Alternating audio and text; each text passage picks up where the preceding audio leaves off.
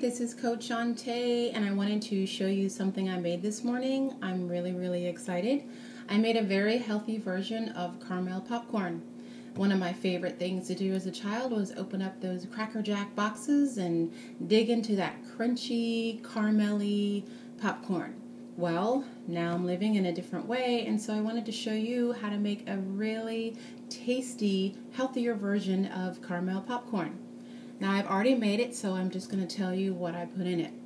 First, I popped some popcorn. Now I use the old-fashioned pot method. So I take about 1 or 2 tablespoons of oil. I prefer coconut oil. And then I add about 1/3 cup of kernels. I try to find the non-GMO version.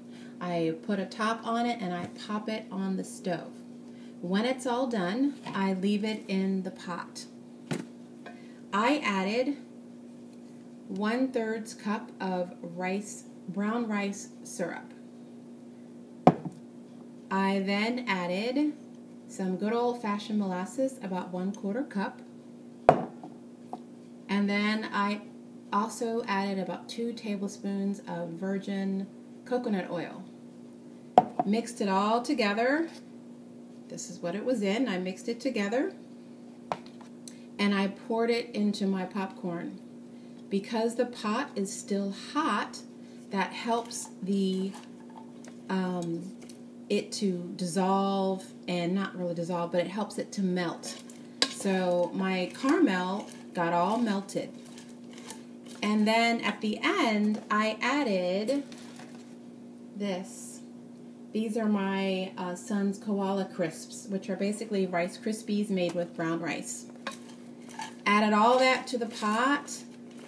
It's not on the heat anymore, and I stirred it up, and I wanted to show you this.